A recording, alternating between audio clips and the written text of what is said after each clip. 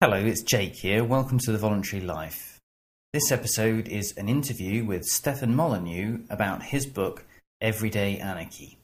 And the book is available for free online at freedomainradio.com/free.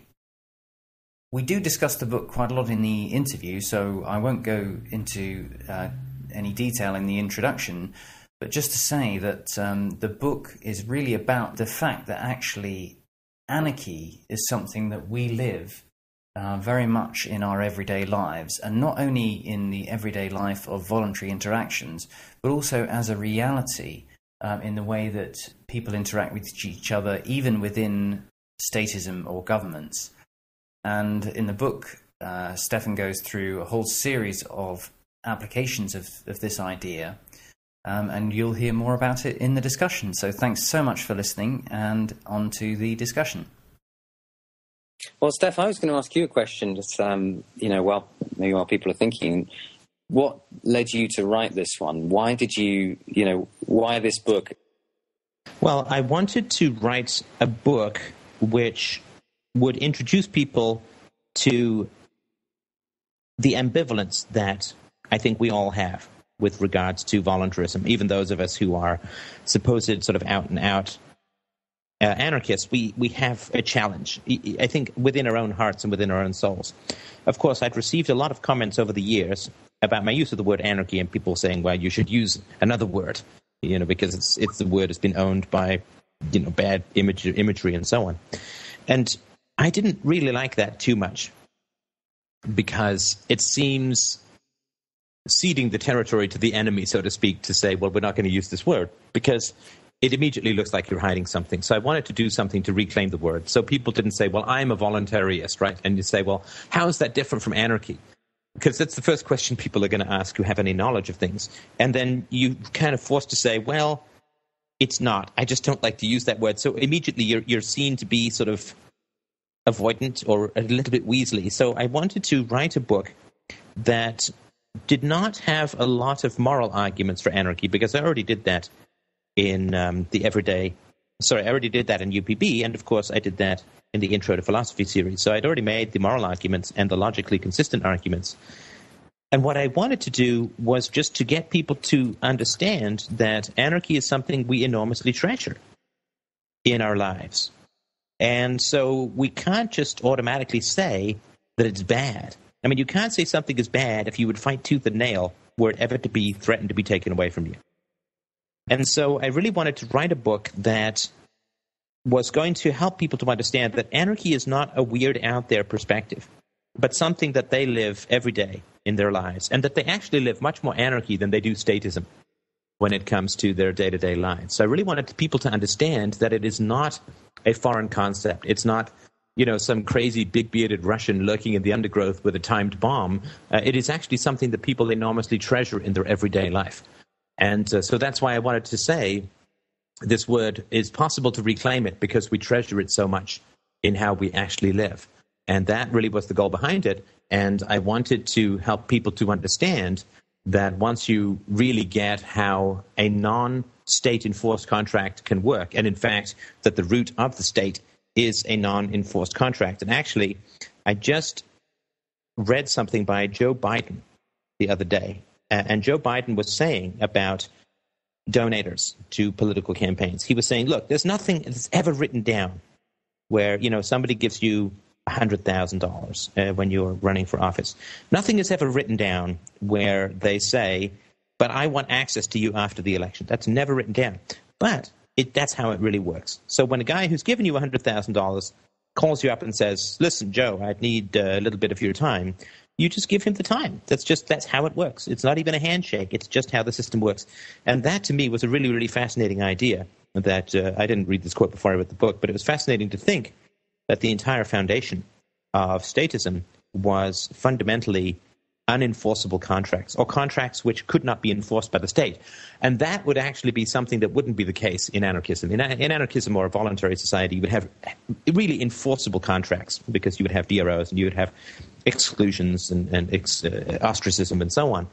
So I thought, well, what's the worst conceivable case for anarchism? Well, the worst conceivable case is contracts which simply cannot be enforced at all. At all.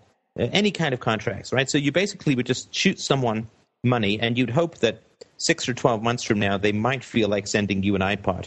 And you could never sort of identify it by name, and you could never enforce it or anything like that. Well, clearly people would say, well, if that was a system, it never would work. And then I thought, but that's how it does work in the government. If people hand over hundreds of thousands or sometimes even millions of dollars to political candidates, nothing is ever written down, and then you just expect unenforceable favors months or sometimes even years down the road. No paperwork, no possibility of enforcement, and that works. And that, if the worst case scenario in a government system, if the worst case scenario for anarchism works, then we can assume that it would work 1,000 or 1,000,000 times better in a truly free society. So I felt that the state itself was an excellent proof of the lack of the necessity to have a state to enforce contracts, because the state itself runs on non-state enforced, quote, contracts. Right, and I mean there's a long discussion in the beginning of the book about using the word and anarchy, and every chapter is sort of named anarchy and something, and so it was clear that you were really going for it in those terms. But presumably you did not self-identify as an anarchist for up until a few years ago, and then after that, was this something that you were thinking about for a long time in terms of sort of like reclaiming the word, or because how long have you actually called yourself an anarchist and used it, like, as opposed to voluntarist or whatever? Well, I try not to call myself an anarchist, because I think that is to label yourself according to a conclusion. And right. The metaphor that I've used before is that Richard Dawkins wouldn't sort of have on his business card, "Hello, I'm Richard Dawkins, Darwinist," right? I mean, he wouldn't say that, because Darwinism is a kind of conclusion to the scientific method. He would say, "I'm a scientist," or "I'm a biologist," which is a process of evaluating. So I try to avoid identifying myself as the product of a series of arguments. I mean, that's why I like to call myself a philosopher, because the philosopher is somebody who uses reason and evidence from first principles and deals with immaterial things like ethics and honor and integrity and so on. And so I like to say I'm a philosopher. Anarchism is to philosophy as Darwinism is to biology. It is a conclusion that has arisen out of a methodology of the scientific method.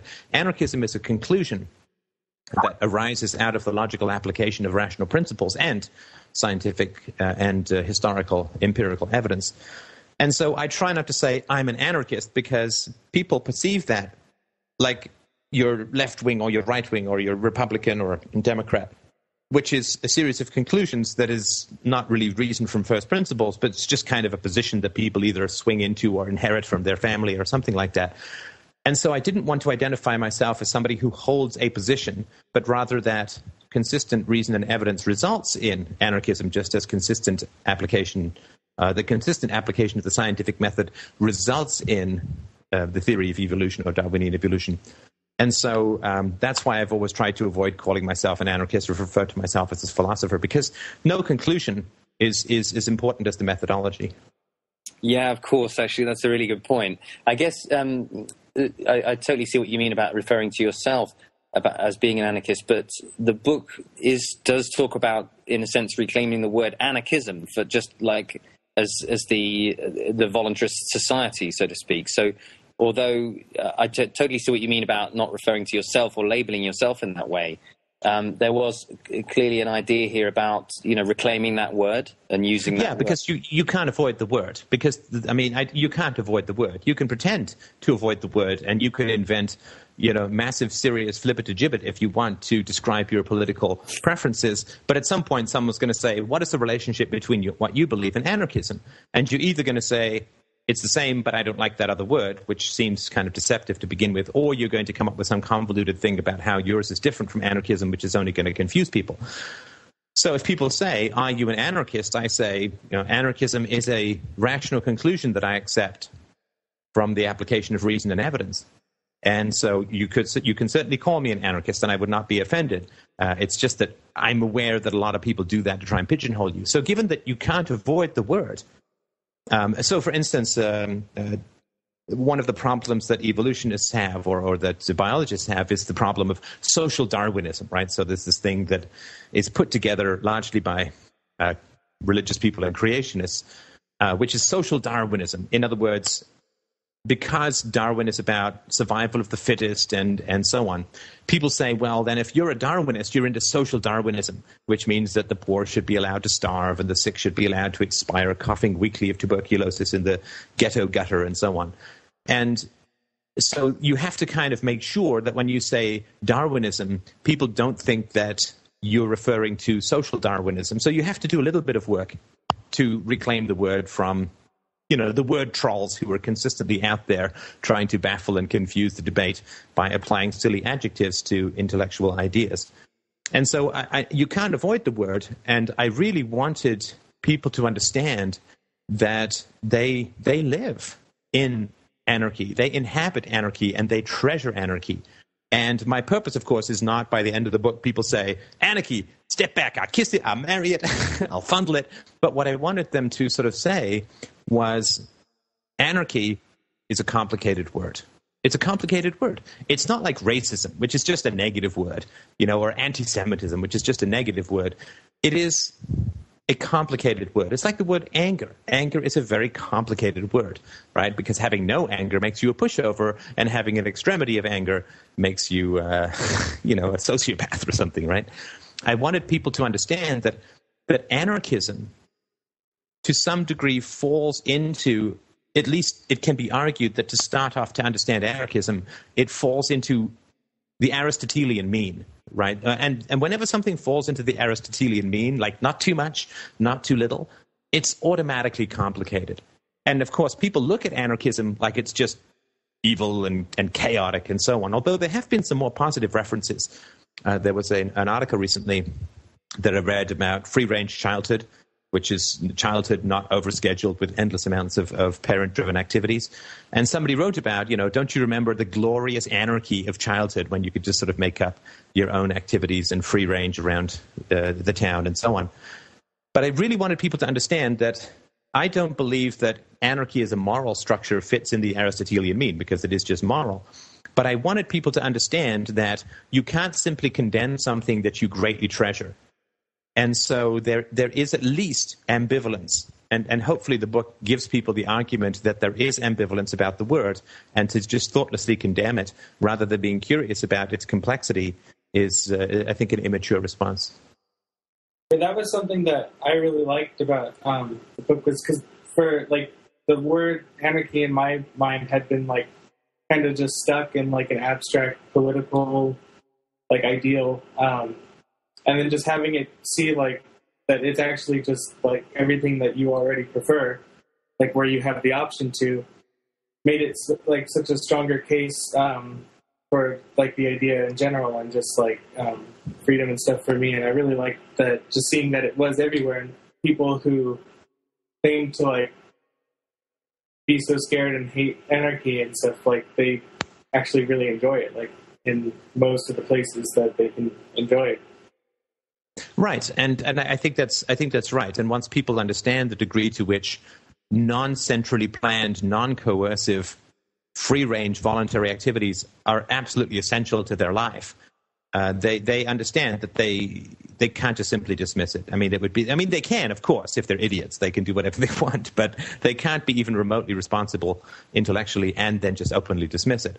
Because even someone like, let's say, some left-wing scientist, right? So some left-wing scientist says the government must fund science, right? He said the government must fund science. So you'd say, well, of course, he's not an anarchist then, right? Because the government must fund science, right? But if you were to say the government must direct scientific research and the government committee will determine which is valid and invalid research and which scientific theories are true and false, this thinker would be appalled, right? He would say, well, you can't have the government telling you what science is valid and what science isn't valid. He would be absolutely appalled. Of course, he imagines that by funding it, that isn't exactly what's happening to a large degree, but nonetheless. So he would say, as a statist, I want government funding. But then he would say, as a scientist, the government should in no way interfere with the determination of good or bad or true or false science.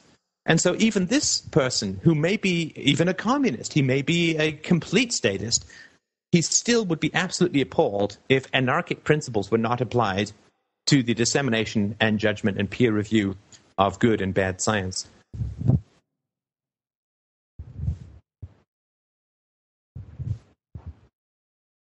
Yeah, because the state of anarchy, that's just like the natural state. Like, and anything else seems to be just like going off of the course. So you have to kind of fight to stay there. So even any of the like communism, even if they're trying to say like you always end up with the contradictions because they're trying to go against the natural state, and it's just something that can't occur because then there's a reason why the natural state is the natural state. So they always You're absolutely right. You're absolutely right. And statism is, by its very definition, a violation of people's choices. Because if people would choose that which statists have ordered, then it would make no sense to have a state, right? I mean, if everybody wanted to fund some particular scientific endeavor, then that scientific endeavor would be funded. And if everybody wanted the welfare state to be exactly as it is run by the government, then you would not need the overhead of the government, because that's what would occur once the guns are taken away. That's what would occur. But statists, of course, recognize deep down that the voluntary free choices of individuals would not produce the goals or the effects that they want. And so it is, by definition, a violation of what would otherwise occur in a free society to have a state and to have statist policies. And that is something that, of course, people don't like to talk about very much. It's the gun in the room. And so you're right. Anarchy is freedom, voluntarism, free choice. That is the natural state of human beings. And the state, of course, and statist policies automatically and by definition enter a distorting factor into that. It's like a massive gravity well that comes and distorts absolutely everything around itself. And so it is really a violation of that which is most natural and most voluntary. Steph, I was wondering, what have you found the reception of this book to be like? Well, for the most part, the reception has been non-existent, and that has been quite true of many of the things that I have done. And what I mean by that is that quite a large number of people read the book, and I will certainly get some emails saying, great book, or I didn't like this, or, but for the most part, it's dropping truth bombs down a bottomless well to release this material into the public. And when I was younger, and by that I mean a couple of years ago, I thought that, this is an ironclad proof of the practical efficacy of anarchism. Like the argument that I referred to earlier is an ironclad proof about that anarchism can work, because the entire foundation of statism is the worst kind of anarchism that you could imagine, which is non-enforceable, non-public contracts, and it works really, really well. If it didn't work, there wouldn't be any such thing as lobbyists. And so it is an ironclad proof. And when you come across an ironclad proof of things in the way that I did with UPB, you jump up and down in your room. You're like, sweet mother of MC squared equals MC squared. I've done it, right? I've come up with the ironclad proof. And I particularly like self-contained proofs, right? Proofs that you don't have to go and learn a lot about the intricacies of the Byzantine Empire or tax codes or anything, but you can rely upon common and general knowledge of any reasonably educated or intelligent person. Everybody knows about lobbying and so on. So when you have a self-contained argument that utterly proves the practical possibility of what you're talking about, and when you say to people who say that anarchism is impossible, when you remind them that the entire edifice of the state works upon the most mutated and bizarre form of anarchism, which would only be more efficacious were the state not resting upon it, then what you think is, oh my good heavens, right? There's this silent thunder flash of thought around the world, and everyone's going to get it, and the arguments are going to be settled, and statism is going to crumble, and right, you think you've come up with just this amazing thunder flash firework display of proof. And unfortunately, or I guess you can't really say unfortunately, since it's just another piece of evidence about reality, that's not what happens. What happens is a lot of people consume the book and nobody talks about it. I have an experience regarding the book, if it's all right. Please. Yeah. I was saying in the chat room that this book was my first download from FDR. And I think I have maybe a little bit of insight on the non-response. In that, as I looked at the book list, I looked at things, like on truths and some of the others, and I looked at this as, hey, I'm here because I'm interested in politics, specifically anarchism. And as I read the book, it was right there that this was saying, hey, look at these principles as you apply them to your daily life. And it was sort of a gateway for me, since I was interested primarily in politics, and yet it was right there in the text about don't look at politics, look at your daily life. And so I think that might be a little too much too soon for a lot of people. You mean in terms of that they want principles to be applied, like building railroad tracks between clouds? They want principles to be applied in very abstract realms, not in the mirror. Is that what you mean? Yeah, definitely. I think that at least for me, it took me some time to get to break down that compartmentalized wall, and this book, requires it as a proof. Saying, right. Hey, look at these principles as you in your daily life. Which, well, and I think it also, I appreciate your response. I think that's quite right. Sorry to interrupt, but I think it also, if you have an easy and effective proof of anarchism at your fingertips, I think it's really hard to continue having the same kind of intellectual and political debates that you had in the past, if that makes any sense. Definitely. I think that was the practical result for me, anyway. And but I think it also explains why you get so many definite non-responses of the book, in that it, the false self sees that and says, "Holy crap, shut the book." I do think that people finish the book. I do think that people finish the book. I think that it's just something that they finish, and it sort of exists like a sort of cyst in their mental bloodstream. Like it's there, but it kind of gets sealed off, and it kind of does not get connected to the rest of their thinking. Like, well, that was an interesting little curiosity. That was a fascinating argument, or that was, maybe it was well written or it was well argued, but then it just kind of goes off, like a bubble in the ocean. It just kind of bubbles off. And I don't think people then say, well, what are the consequences to the rest of my thinking, if that makes any sense?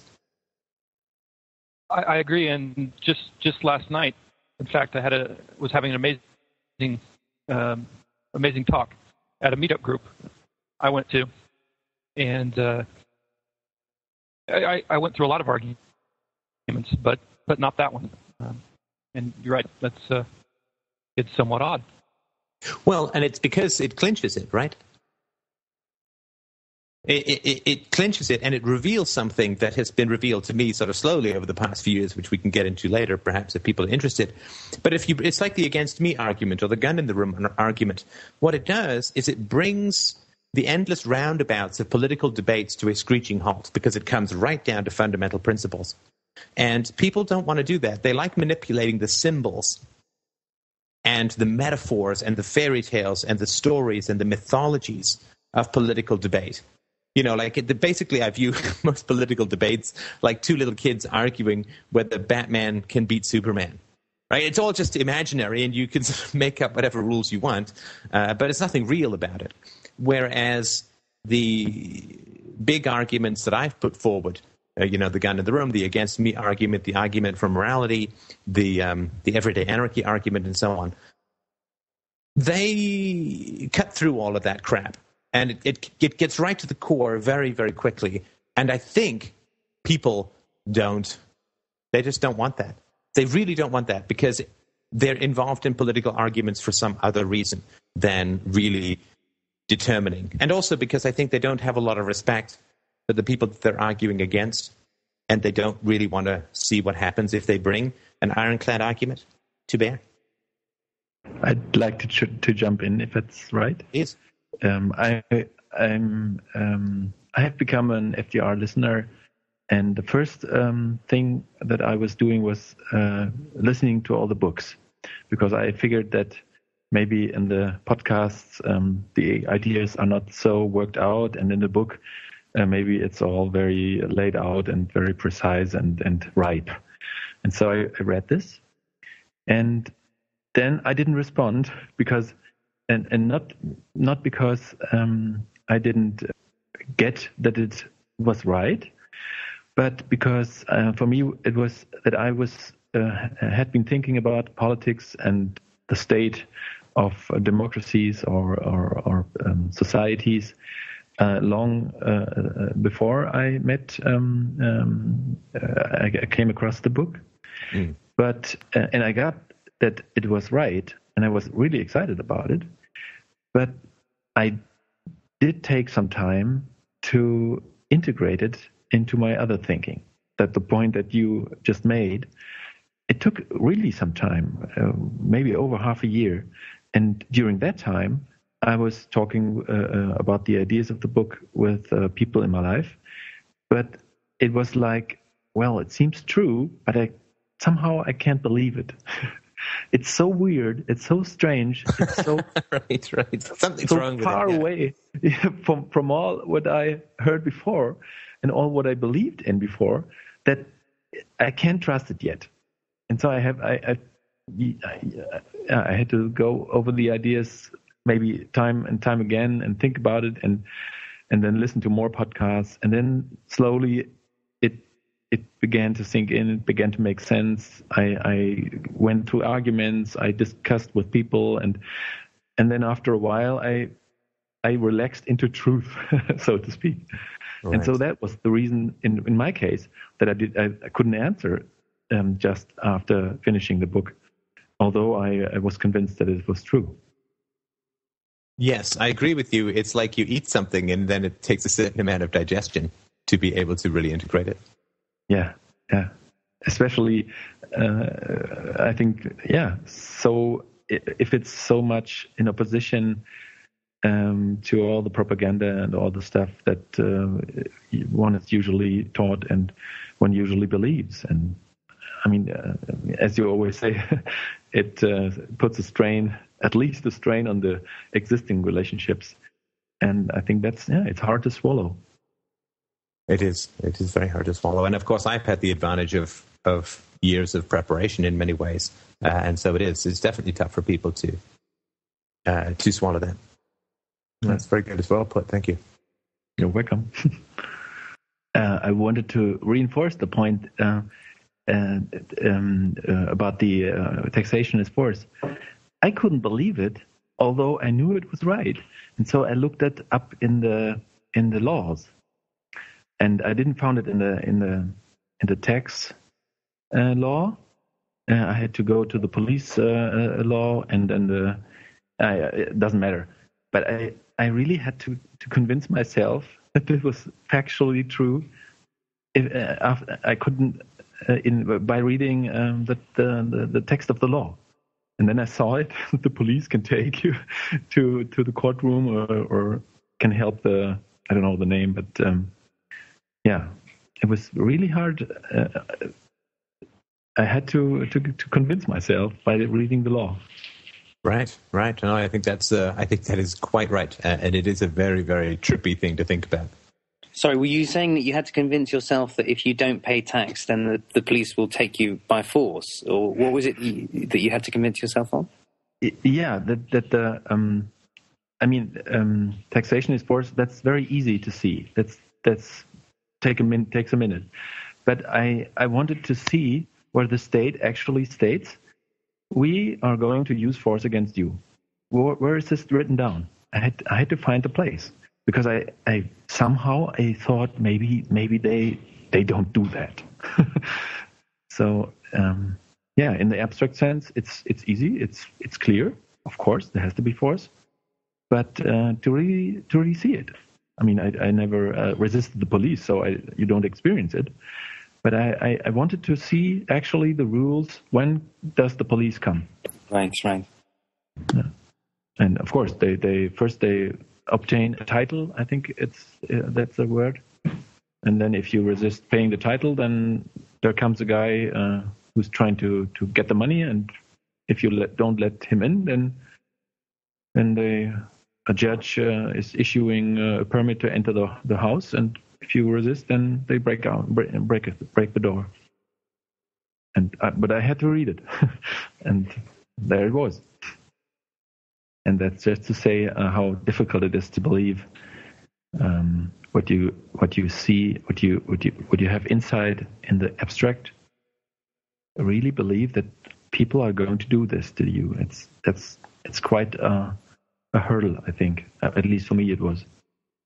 Right. Yeah. Although I suppose I can understand, because you can see that they do write down, we give ourselves the right to come and break your door down and so forth. But at the end of the day, there's a whole load of stuff they don't even bother writing down that they're just going to do anyway. I mean, in a sense, the legal framework is just the stuff that it's useful to have written down to lend the air of legitimacy for people that works for. But of course, there's all sorts of other stuff that they just don't bother writing down, and you would never find it in we grant ourselves the right to do X, Y, Z, because at the end of the day, it is well, I don't want to use the word anarchic, but it is an arbitrary system of rule. Yeah, but I very much get the sense that at least in the Western states, we don't have this. Wait, what do they call it? It's a system of law, and I very much believe that we have a non-corrupt state, and everybody's following the letter and the sense of the law, and maybe that was a bit naive, but still there's a difference between, say, England and Afghanistan or so. And I was before I was proud of this achievement that at least the state and the bureaucrats were following the rules.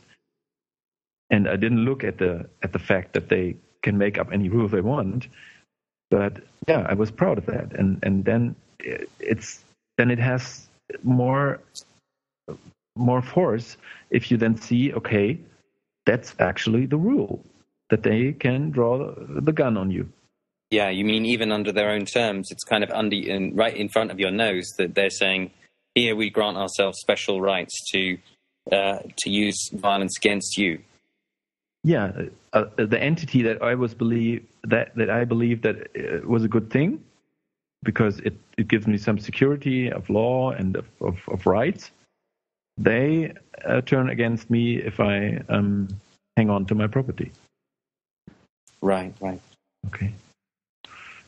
There's another layer of distinction to this, though. It's not so much just that they do that. It's that the written law, quote unquote, is there to make you believe that it's right that they do that. As you were saying, Jake, we give ourselves the right. What they're saying is it's right for us to do this. It's good for us to do this. And at the beginning of the book, Steph, you point that out immediately with the whole question of someone who would murder somebody in the morning and then help someone across the street in the afternoon. It gets right to the core of what anarchy is really all about, and that's our understanding of morality, right? And I think in a lot of ways that's what really scares people away from this book, is they get that. Yeah, I mean, it's most of my books are be careful what you wish for. Somebody might just actually provide it, right? Oh, I really want meaning to my life. I really want to know the truth. I really want to know what goodness and virtue is. I really want to know how to free the world. I really want to know how to have love and better relationships. It's like, okay, strap yourself in, because here's how it happens. And people They don't want the answers for the most part, or they don't want to share the answers with others. They want to, maybe the best that can be said is that they want the answers, but then they'll keep them very close to their own chest. Human beings for thousands of years, if you look at the most benevolent interpretation of religion, is that it is an attempt to find meaning and virtue in the world before philosophy. It's a pre-philosophical pursuit of virtue and wisdom and meaning.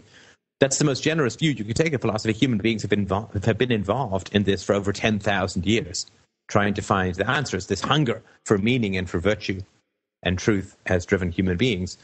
And yet, when it's provided, or let's just say some really great arguments that I think are pretty unassailable, but some really great arguments provided, everyone just sort of draws back in superstitious anxiety from those answers, which is a kind of weird thing when you think about it.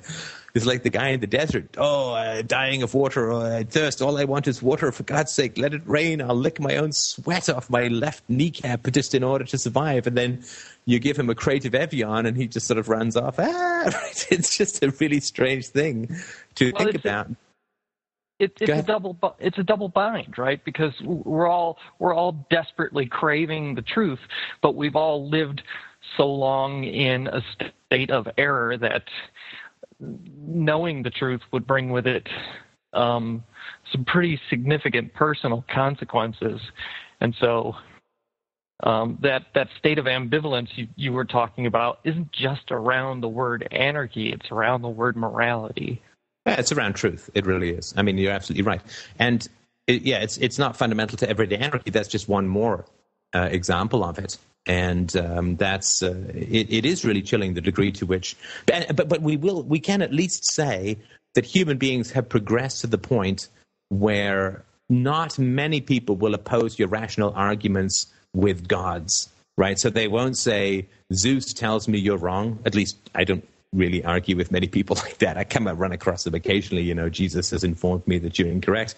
But I don't really obviously debate with people like that who need more meds than philosophy. But at least people put, and this has been really true since Thomas Aquinas, since the sort of late Middle Ages, people have really sunk their teeth into reason and evidence, and even arguments for gods rely so often on reason and evidence, and even arguments against things like evolution. Supposedly, everybody says it's about reason and evidence, and even political arguments are supposed to be entirely devoted to reason and evidence. And so the problem, the short circuit occurs when you say, well, reason and evidence disprove your position and prove something which you find discomforting. Well, people can't then back away from reason and evidence. They can't overturn your argument, and yet they don't want to accept your conclusions. And so what you get is this massive short circuit. And that, I think, is why it's like dropping, truth candles down a well to put these kinds of works out there. Because what happens, if your argument was just wrong, then you would just be, people would write you back and say, oh my God, this is really bad, or this is a bad argument, or whatever. And because people can't argue against it, and they can't let go of reason and evidence, and they won't accept your conclusions, it just short circuits, and they just kind of want it to go away. Because what this kind of philosophy does to people is it shines a light on the fact that they're only using the concepts of reason and evidence to support cultural prejudice. And they really don't like that, because it's counterfeit currency, and it's kind of a sleazy intellectual cowardice and criminality, in a sense, to do that. I'm not saying people are doing it all consciously or whatever, and this is true of so many of the arguments that I've put out there, and I'm sure it's true of other people who've put out really great arguments for things that people find tough to accept. But what happens is, I can't argue against the reasoning. The evidence is overwhelming for this argument. This is a self-contained argument that I can't even run to a specialist who'll tell me that this is a misinterpretation of a certain historical perspective or whatever. And so people say, well, I either have to accept this conclusion or I have to reject that reason and evidence is the foundation for my conclusions, for my beliefs. And they don't want to do either. They don't want to accept the conclusion of anarchy or UPB or the gun in the room or whatever it is that's being argued, or even the RTR stuff. They don't want to accept those conclusions, but the only alternative, given that they can't overthrow the reason and evidence, is to reject reason and evidence, which means to retreat back to a conscious knowledge of cultural bigotry, that my beliefs are not reason and evidence, they're just cultural bigotry. And they don't like any of those. Like, the door number 3 is to pretend that there is no door to number 1 and 2. So I think that's all that people can handle at the moment. It is kind of a compliment, if that makes any sense. It's a compliment in a weird way to the quality of the arguments. And why do you think that they can't handle it? Oh, that's a big question, and I don't want to get into why if people have other things, because that's a bit of a ways from Everyday Anarchy. I want to make sure we stay on the book club. So if people have other things to say about the book, I'm happy to hear about that, or I can certainly talk about my answer at least to that question.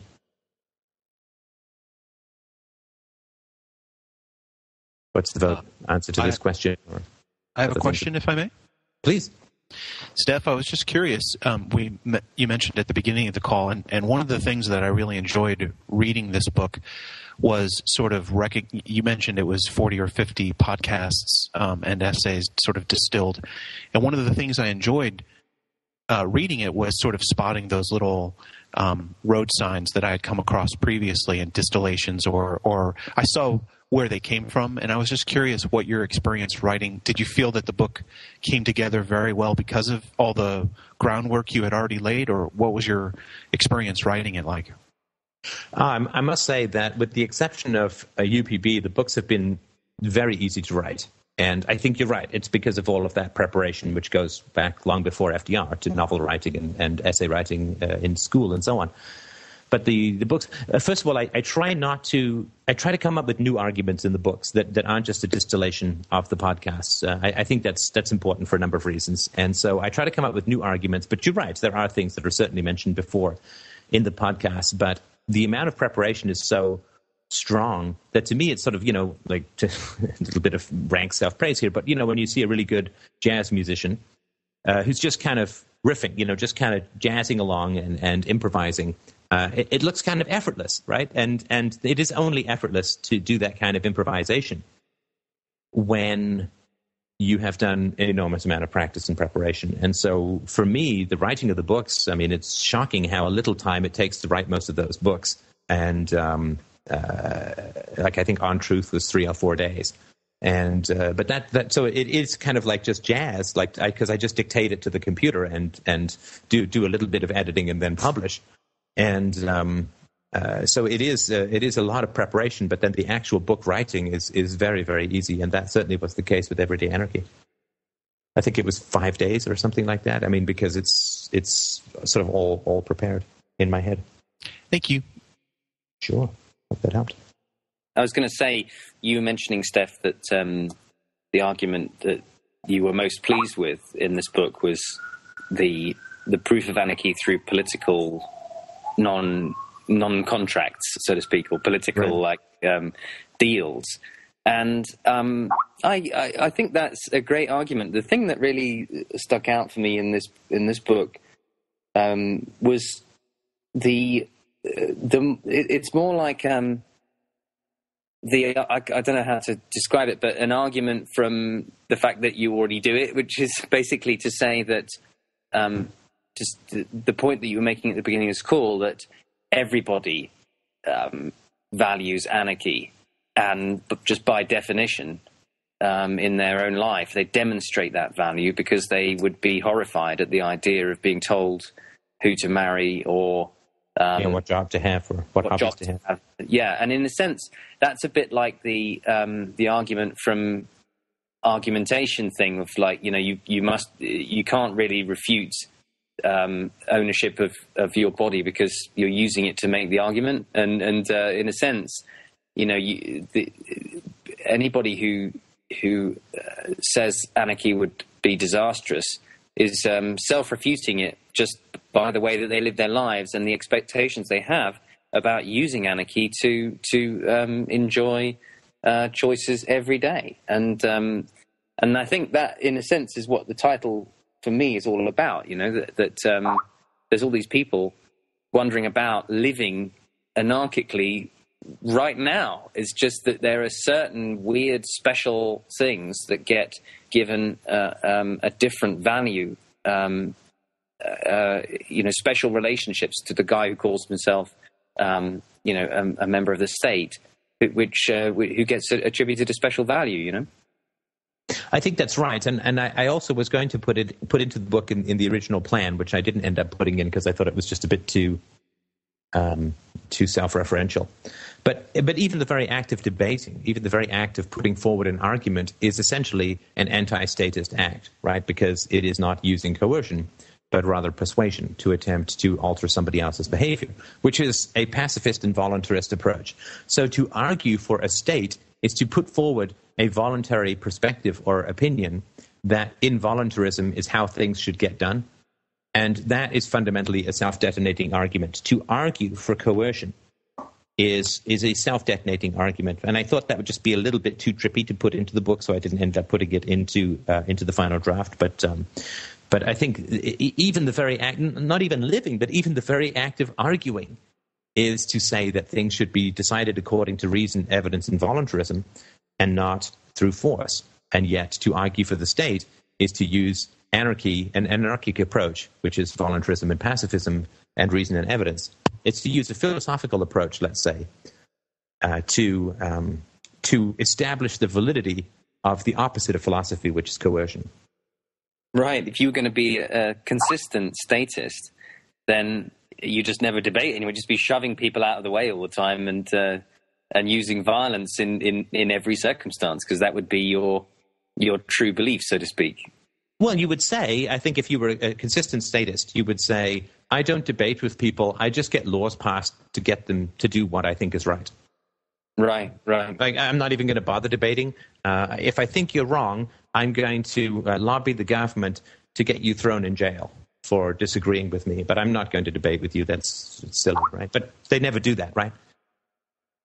Yeah. And one thing that I found with the book, and this is why I was curious about people who came to this first, and because I think there's a lot of arguments in here that are dealt with in the podcast, and in the podcast, each one of the arguments, in a sense, is like a whole podcast when you're talking about, for example, the robber barons or some of the other things. And for me, and this is maybe just a personal thing, I found that there was, after the initial sort of framework that you set up about what you mean by everyday anarchy and about the use of the word anarchy, that there's a lot of different things that are kind of you go through quite quickly in the book. And I found myself a couple of times sort of thinking like, oh, what are we, now we're doing, oh, okay, now we're onto this, and now we're onto something different. And it's quite a sort of, there's a lot happening in this book, compressed into a very short space. And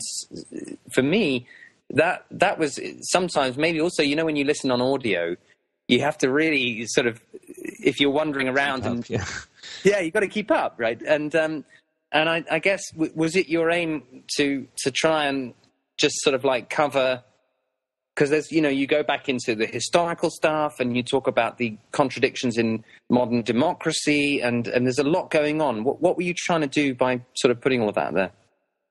The purpose of that approach, it's the circle and snipe approach to dislodging somebody's certainties. It's duck and weave, you know. It's like fly like a butterfly, sting like a bee, and the purpose of that is to recognize that when you're trying to dislodge somebody's cultural prejudices, no single argument is going to work. Because the whole purpose is to dislodge someone's cultural prejudices, or bigotries, or whatever you want to say, to dislodge somebody's irrational beliefs.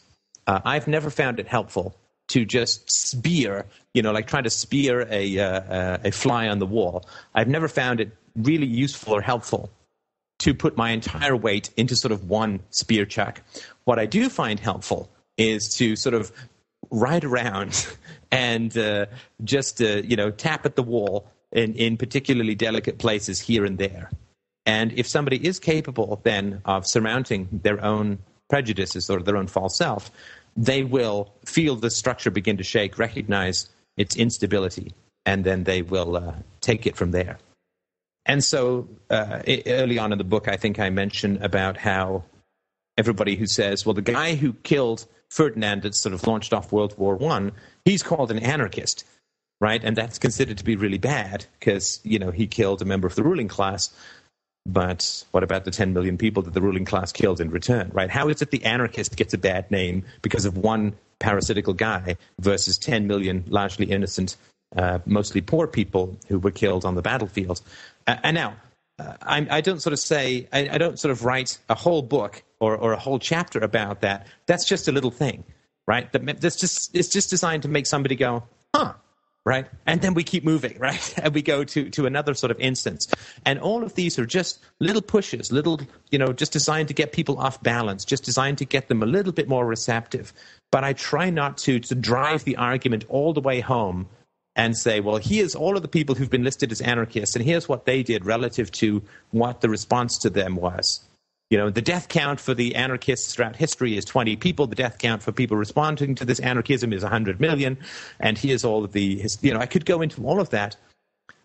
But I find that if you continually drive into somebody's defenses, those defenses just harden. What you want to do is just kind of flit around and just annoy them in a way, or baffle or confuse them.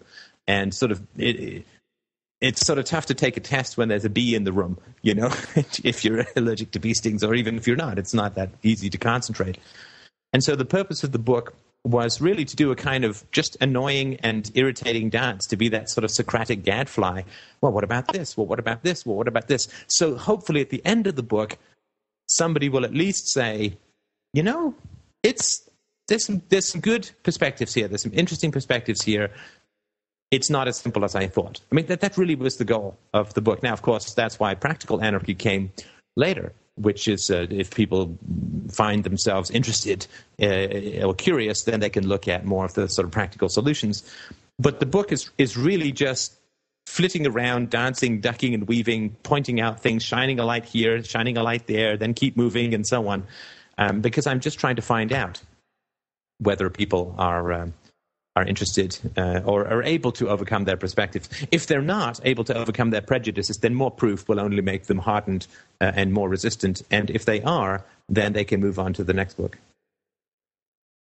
Right. I mean, that makes a lot of sense, because there's another podcast from a long time ago that you did. I'm trying to remember exactly the words that you used, but basically you were saying that you were contrasting the fact that we live in a time where you have where humans have the capability to build these incredibly complex, beautiful structures, bridges and computer systems or whatever. And yet medieval thinking about certain things, like, for example, morality and relationships and so forth. And in a way, what you're trying to do, I suppose, by launching all those different arguments at the person, is to find that bit of their defenses which is actually not the medieval end. Do you know what I mean? That they're actually the sort of the more enlightened part of their brain that can take this in, because everybody who's grown up in this world pretty much has some contradictions in their thinking about, well, morality and relationships and politics and so forth. So yeah, it's a way, I suppose, it's you're finding the way in. Right, and I think that's a good way of putting it, or to use a slightly more militaristic metaphor, cultural prejudice is the U.S. military, and all we can be is insurgents, right? Insurgents never stand and fight. They just harass and pick, and they cut fuel lines at night, and then they'll snipe someone, and then they'll I don't know, I have no idea why they lob some grenades and then run away. But they never stand and fight, because there's like 500 tanks coming down. You're just going to lose. And so when you're going up against a real cultural prejudice, and statism is one of the most core cultural prejudices, it's even stronger than religion. And more people deconvert from religion than from statism, and there certainly is a higher proportion of atheists and anarchists in society. So statism is much, much stronger than religion. And it is such a strong and embedded and powerful and omni-reinforced by every conceivable piece of media, that to stand against it, you're just going to get run over. You have to harass and just have to picket it until it just gets weary and like it rolls over or something. But you can't stand against it. Now you see that I think that's a great metaphor and makes a huge amount of sense. But just for the sake of argument, how do you see that fitting in with the the other approach, which is embodied in this book, which is you say, you know what? I'll have that word anarchy. Yeah, well, we're not gonna say, well, it's voluntarism, it's like this, that, and the other, because that would, in a sense, taking anarchy is really like saying, fuck it, let's just go for it. Let's call it by what it is. And that, in a sense, is a much more in-your-face approach to people's defenses about this word. Oh, that's true. That is true. That is true. I'm trying to think if that makes any sense, or whether my metaphor is misplaced.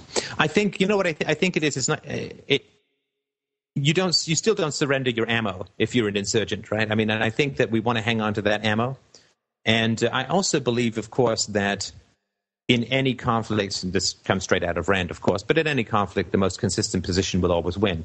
And if you dodge the word that most accurately describes your political perspective, first off, then you automatically are inconsistent. And the only way that you can beat a monolith like statism is through a really rigorous consistency, and that just sort of insurgent, darting in, darting out, go for whole stuff. But I think that consistency is really key. Without the consistency, you can't win at all, because, of course, cultural prejudice is by its very nature a monolith of inconsistency, and you can't fight inconsistency with inconsistency. And so I think that we do need that consistency in order to win. But again, I still don't think that, at least with that book, which is designed as an intro, with that book, you really can't, you just can't square off directly against it, because people will just, they just fall back into you just can't win. Right. Yeah, I do see what you mean. Basically, given the cultural prejudice and the strength of it, the fact that the arguments are consistent is the real weapon that we've got. Right, and too much, but too much pile driving consistency just causes people to scatter. It just causes their defense. In a sense, their false self calls for backup, and you just don't get any further, right? So it is a real challenge that way, and that really was the book, was just a, sort of like a buzzing bee in the room, just to, in a sense, designed to throw people slightly off balance and say, well, yeah, I guess it's true that I do like anarchy here, and I guess it is true that there seems to be a prejudice against it, and at the end, and wow, that is interesting that the state rests on anarchy and so on, right? None of those are total clinchers, and of course, I don't think there is such a thing as a total clincher in many ways, but that is really just designed to get people to, can you get one question mark out of the smooth black obsidian surface of cultural prejudice? If you can extract one question mark out of that, then that's it's a huge step forward. Well, going back to the metaphor for a moment, you could see the book as kind of like a two-pronged approach then, right? Go full frontal on the word so that you get the surface personality focused on the definition of the word, right? And then that frees up room on the flanks to come in with the insurgency arguments, right? Yeah, that could be a way of putting it too, yeah. We could definitely get really nerdy now and start going into, detailed military metaphors. Well, you see, the argument is a bit like, like having a rocket launched, an RPG, you see, and the other guy...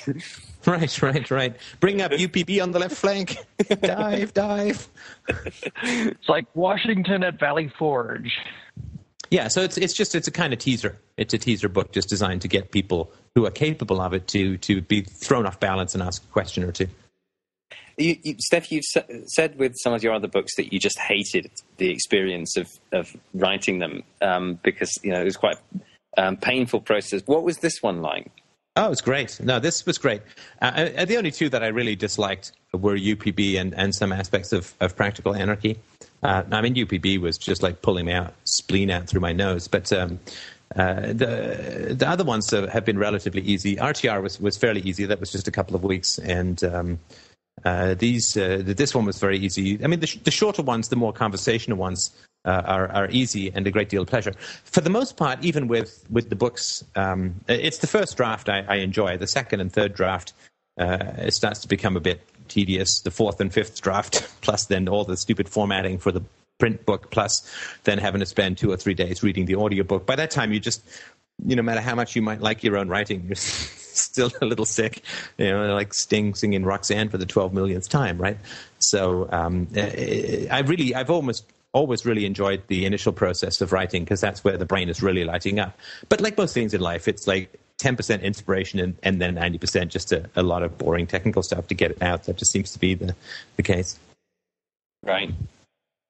Have you got any plans to do anything further with this book? I mean, is it basically, how do you see these? You put them out, then you've obviously got the audio, they're there, and they're, the books, many of them have been done in response to specific kind of debates that have happened on the board and stuff.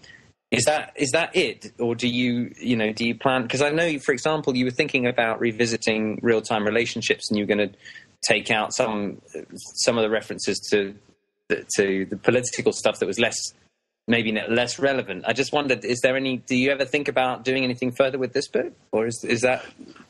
No, I don't. And the reason for that is the books, while they, I can certainly not claim that they've revolutionized human thought in general in any way, shape, or form. What the books have done, Jake, is, and really this was the major purpose behind the books, what the books have done is that they have allowed us to move on from particular debates as a community. And that, to me, like, oh, man, I mean, remember, before UPB came out, I mean, like half the board posts were about UPB, and it was... Yeah. A big, complicated, challenging, ugly quagmire mess, because that's what UPB is, right? Not because it's so tough, but just because it's so counter to our programming, right? And that, to me, it was the major reason for writing the books, was because people had, I mean, some were trolley, but most of them, I think, were just legitimate and valid confusions about the theory of UPB or whatever. And it became such a quagmire, like, there'd be like 12 million board posts, then I'd do a podcast, and then I'd write an article, and then I'd do another podcast and another board post. And of course, on the board, it's really tough, because you'd get lots of people chiming in who weren't that familiar with the theory, and things would go awry and astray and, and so on, right? And so the purpose of a lot of the books has been to help people to get past particular phases of a debate. I mean, the nice thing is that we really don't deal much with UPB anymore, right? I mean, when was the last time a real UPB question came up? Well, every now and then people would come up with, how does UPB apply to tsetse flies attacking tiger sharks or whatever? And we'll sort of take a swing at that. But I think most people are competent to do those kinds of things by now. But we really haven't gotten into a UPB, because the great thing about having the books is it's a way of finding out whether somebody is a troll or is genuinely serious and interested in the question, right? And that's the other beautiful thing about the books being free, right? So if somebody says, anarchy can't build the roads. Well, before, it would be the same damn thing over and over again, and all the newbies would pile in, and maybe they would give answers that weren't very good, so the more experienced people would have to come in and pull that apart and clarify it and so on.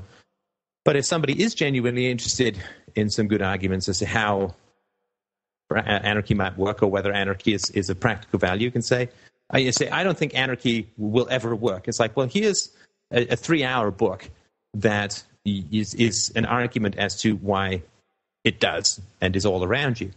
And if somebody is not interested in listening to that 3-hour book, then clearly, if that's free, then clearly they're just a troll, right? They're just coming in because they're anxious, or they're aggressive, or they're just, general internet dickishness, right? And so the great thing with the books is that they really do help weed out the sort of the wheat from the chaff. And that's been true of most of the books that have come out. And so that, to me, has been the real value, is it has allowed us to move on. It's why I did that final debate on determinism and then just said, fuck it, we're done, right? Because that holds every piece of perspective that I have, and it just doesn't have to be piecemeal. And you can say to somebody, have a look at this, and if I've made mistakes, please tell me where they are. And then people, they never come back. They never come back from that.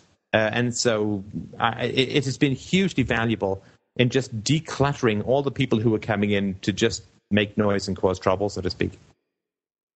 Right. Yeah, that makes a lot of sense. I had a question about the freeness of the books. The which? The fact that they're free. Ah, yes. I was just wondering what sort of your feeling is, or your experience is, relative to previous attempts at getting published. Like, how do you feel in terms of your success at getting these books published and distributed compared to prior stuff like the fiction and that sort of thing? Like, are you happy with the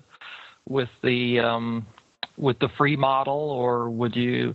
I mean, even sort of setting aside the problematic content. I mean, in terms of the popularity of the subject matter, but do you see yourself trying any other means of getting these books out, or is the free? The free mode is the way to go. I must compliment all the publishers who rejected me over the years. I mean, I really must, because they knew their business a lot better than I did. I mean, they were absolutely right.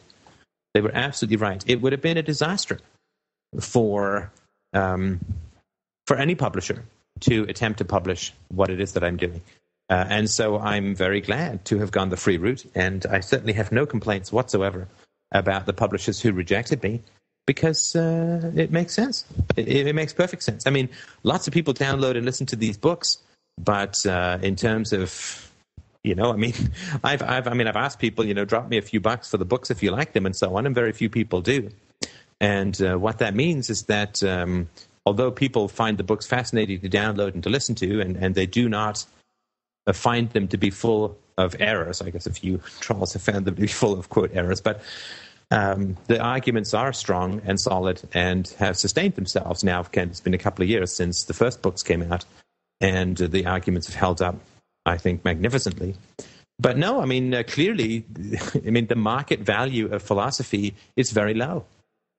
I mean, the market value of philosophy is astoundingly low. I mean, this is the largest and most successful philosophical conversation that has ever occurred throughout history, right? Again, largely because of the technology.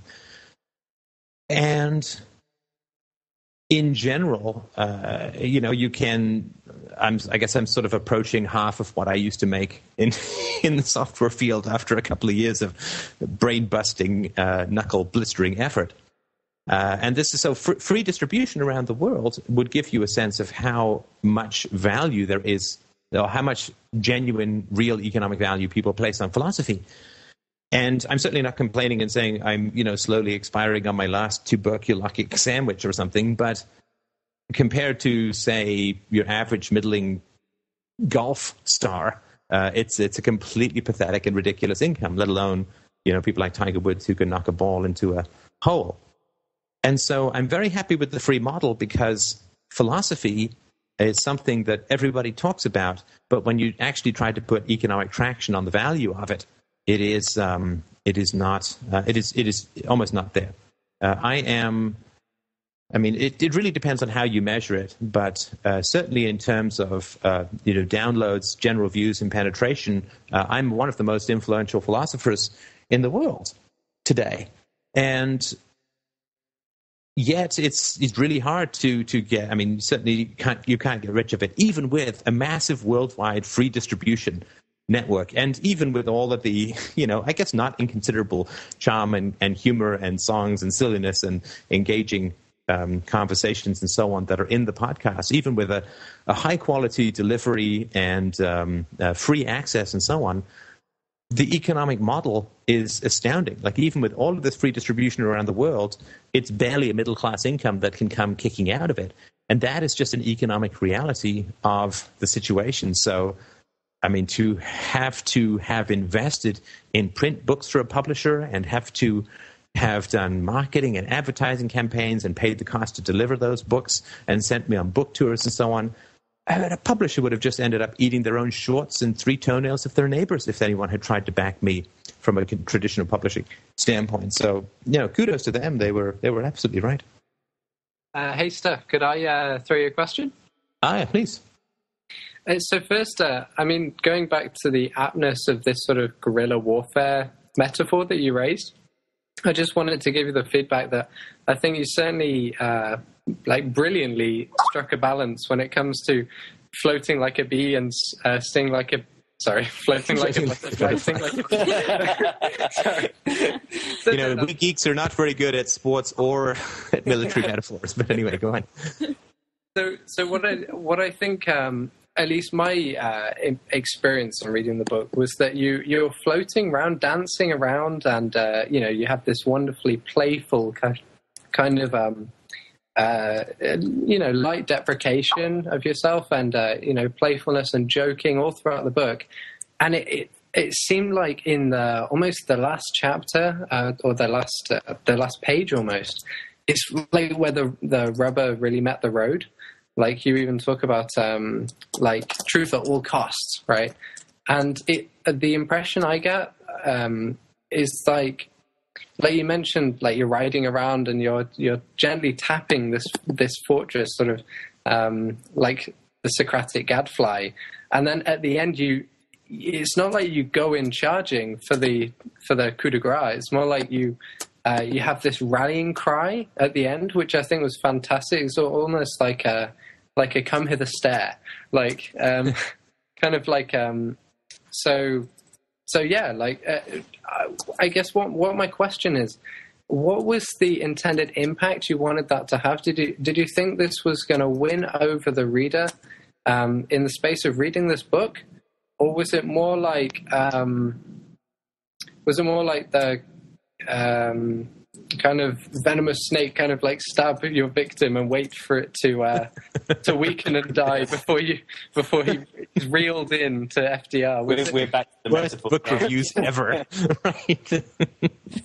Venomous snake. It's an Iraqi insurgent. It's like things that will not be going on the back cover. Anyway, Tom and I have been writing out lists here of yeah, that's right. It's like a black adder in my pants. No, that's a great question. I would say that by the time somebody's gotten to the end, I know that the structure is shaky. I mean, obviously, right? Because otherwise they would have left the book alone, right? They would have put the book down earlier, right? So if somebody's has gotten to the end, then I know that the walls are trembling, right? And so a well-placed blow should bring them down. That was the idea behind On Truth as well, right? Because there's quite a passionate bit at the end of On Truth as well. And so, yes, you're absolutely right. The beginning of the book is jokey, and it's more like, isn't it interesting that? And have you ever noticed that? It's like the most philosophical stand-up in the world, right? But then once somebody's gotten to the end, then, I mean, there's two things that I want to do. Is that one, I want to say, this shit is really important. This is really important. Like, all joking aside, this book, this idea of voluntarism is really important because it does come down to questions of war and prison and how we raise our children and so on. So that was one aspect. And the other is that I want them to continue. I want them to read something else. I want to get them to the next book, to the next podcast, or, whatever, to someone else who's writing about it. It doesn't matter if it's mine or not, fundamentally, as long as they're still in pursuit of knowledge. So by the time someone gets to the end of the book, I really do. I know that they've hung in there, that they've kept going, and that one blow should bring it down. Now, whether that has worked or not remains open to be seen. I'm still of two minds about whether that is a good idea or not a good idea, because again, I don't know whether this is the best that can possibly be achieved, given my skills and the free technology that's available and the generosity of supporters and donators that makes it all possible. I don't know if it's the best that can be achieved, or if there's some other approach that could be better. I genuinely think, or generally think, that it's the best that can be achieved, but I'm certainly open to arguments to the contrary.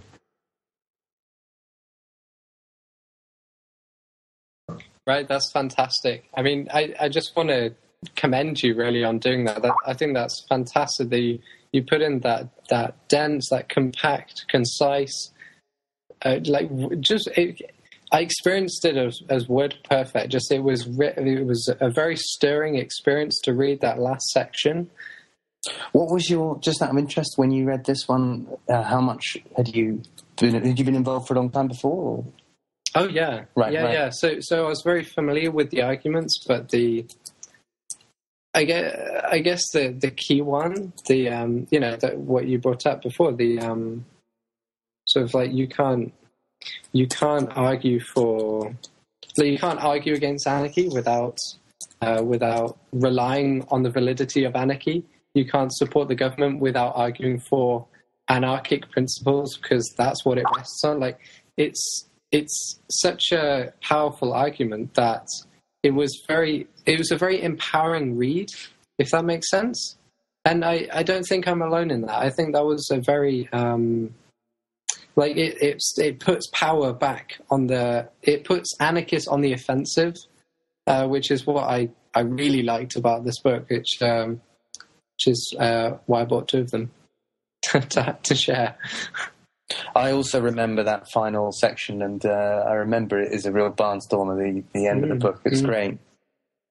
All right. Do we have any other questions or comments? Greg, I haven't forgotten about your question, but perhaps we can convene another time for that, because it's a big one, which is the little... Yeah, and why is there such resistance to people unmasking of their motivations for political arguments? I think that's really a great topic. It's The Bomb in the Brain, Part 5, I think, which is I'm still sort of doing some research on and trying to get an interview or 2 for. So that's an excellent question, but I just wanted to say we should reconvene for that. Sure. It's more content than form here anyway, so it doesn't really apply. No, I think it's important because it does come back as to why the books are so consumed and so untalked about. It's and that's the precedent for that, of course, is Ayn Rand, right? That so many people talk about Ayn Rand, so many people read Ayn Rand, but very few people talk about her, right? She doesn't show up in the media, she doesn't show up in classrooms, she doesn't show up at dinner tables.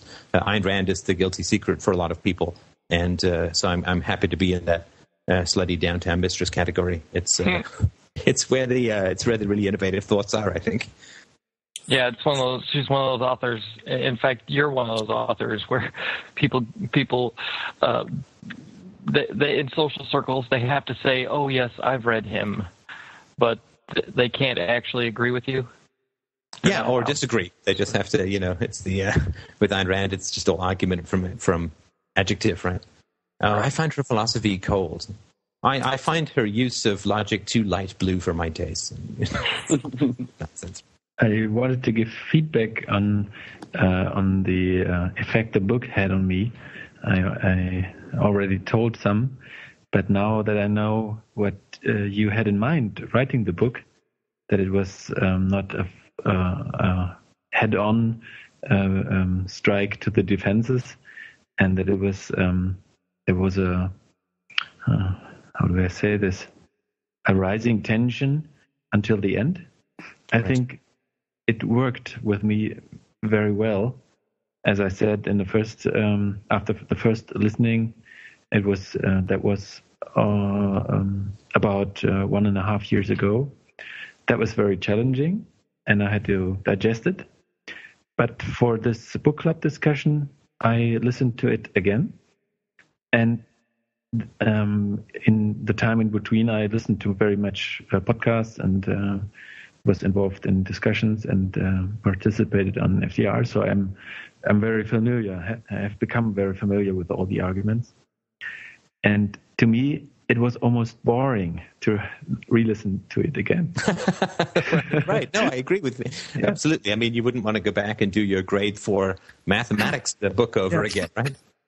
So I can really say that would be a measurement for that it's really an introductory book, and that it does its work. at least with me, it did.